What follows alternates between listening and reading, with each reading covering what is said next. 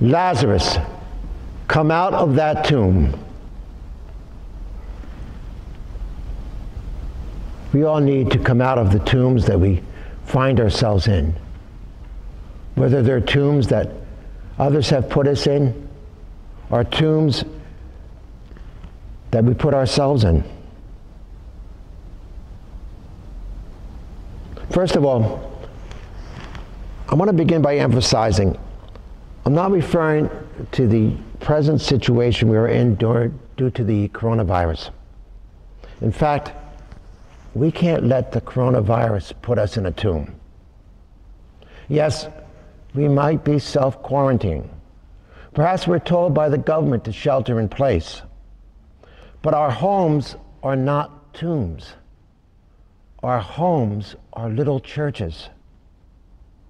True, we've all had to make radical changes to our lifestyles.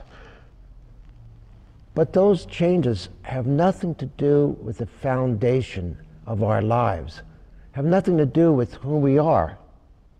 We are followers of Jesus Christ. We're called to love God with our whole heart, our whole mind, our whole soul, and to love our neighbors as ourselves. That's who we are. So we stay in shelter, or we keep social distancing, all out of love for others. We may not be sick, but we don't want to take the chance of getting anyone else sick. Nor do we want to bring the sickness into our homes and infect those whom we love. From our homes, we can reach out to others, though. We can call those who are vulnerable. All of us should have those people that we're calling every day to let them know that we care about them and we're checking in on them. We can add the grocery list for that elderly lady next door, the elderly couple. Add her grocery list to our grocery list. We may have more time on our hands for spiritual reading. Maybe we can finally say, I've always said I'm going to read the Gospel of John from beginning to end. Now we've got the time to do it. Or we can follow some courses or movies on Formed. We can find other ways to come closer to the Lord. Our homes are not tombs. They're little churches. And the coronavirus cannot change that. But there are real tombs from which the Lord calls us. There are tombs that we're in due to our very existence as human beings. What the ancient scribes wrote in the book of Genesis, presented in the 3rd chapter, the fall of man, was that mankind would rather push God aside and lose himself in the material world than listen to God and keep him in the center of his life. Mankind turned from the Lord of life.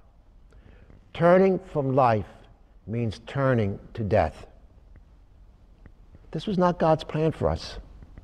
He didn't want us to die. He didn't want our bodies to decay in tombs. He wanted us to have a full share in his life. I ask you, think about the Assumption of the Blessed Virgin Mary. That feast, we celebrate on August 15th. Think about that feast. Mary was created without sin so she could be the mother of God. And she agreed to allow God's plan to work in her in the Annunciation, the feast we celebrated on Wednesday. When Mary's life came to an end, her body was not put into a tomb to decay or into a grave to decay. Instead, she was united body and soul to God. And that's what God wanted for all of us. He sent his Son, the Word, Jesus the Christ, to restore our spiritual lives.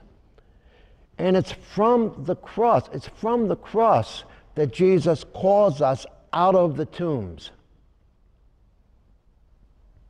Many people are in tombs due to no choice of their own.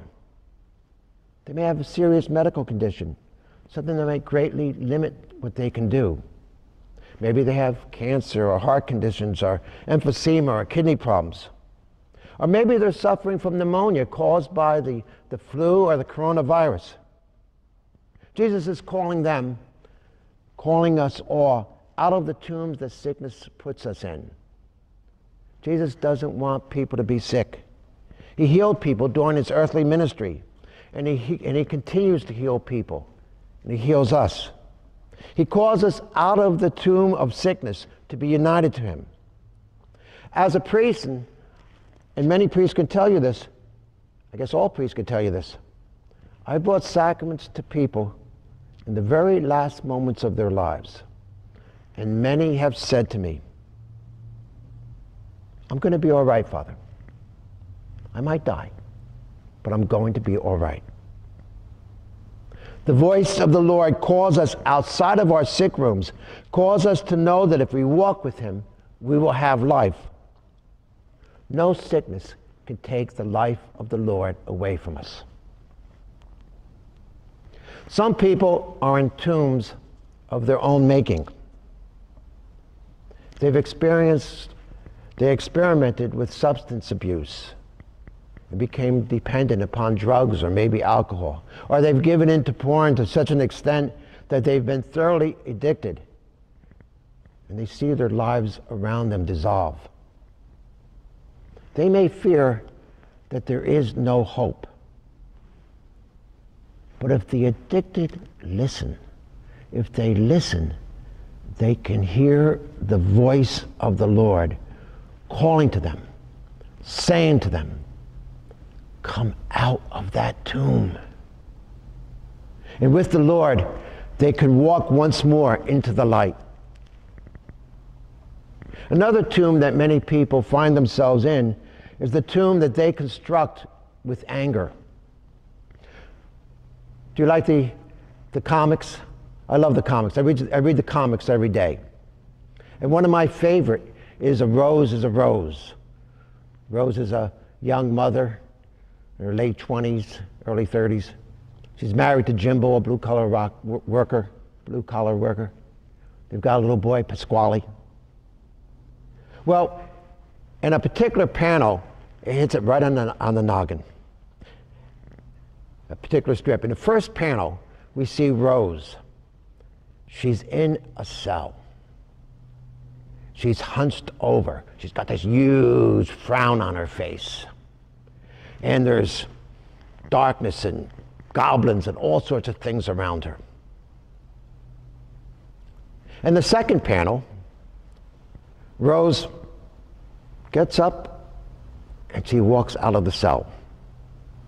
In the third panel, she's in her living room and Jimbo's there sitting on the sofa watching TV. And she says, Jimbo, I've decided to forgive you. In the fourth panel, she's dancing.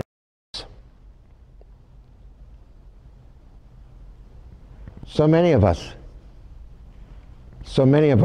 are in tombs along with Rose in that first panel. We're angry because someone has offended us. They've done us dirty, and we hold grudges. By the way, you do know what a grudge is, right? A grudge is poison that we take hoping that somebody else will suffer. One lady once said to me, I don't care what you say, Father. I'm going to take this grudge to the grave. And to that I responded, well, that'll fix them. Look, Jesus calls us out of the tomb of anger. And you know how he does this? He calls us out of the tomb of anger by telling us to forgive. He told us to pray, forgive us our trespasses as we forgive those who trespass against us. When we forgive, we leave the tomb of anger. When Jesus came to the tomb where his dear friend had been laid, he wept. You know, that's the shortest verse in all Scripture. He wept. Actually, the chapters and the verses in Scripture were done in the early Middle Ages by the scribes, the monks, various monasteries. Well, some monk who studied this 11th chapter of John was a genius. And he stopped and he made those two words, one verse itself, Jesus wept. He wept at what death did to that man he loved. He weeps at what death is doing to us. He doesn't want us in tombs. Whether they're tombs others put us in or tombs we create for ourselves. He calls us out of tombs. He calls us into the beauty of his world. But we have to take the step. We've got to decide to leave that which is destroying us and walk out into the tomb. And this walk might be difficult. We may have to walk despite the burial cloths tied around us. Unbind him, Jesus said to those standing with him after Lazarus stumbled out of the tomb. Unbind him, the Lord says to the Christian community, whenever anyone takes those first uncertain steps into the light. Unbind him, the Lord says to all around us. We recognize our frailty, and we allow others to care for us as we're called to care for them. Lazarus, come out. Come out. You and I do not belong in cold, dark tombs. We belong in the light. We belong dancing in the flowers with the Lord of life. In 2 weeks, we'll be celebrating Easter. We may be doing this in our church, or we may be celebrating Easter in the little church, which is our homes. Wherever we are celebrating, we will be celebrating because the one who is the Lord of life has called us to come out into the fullness of his life. God bless you now.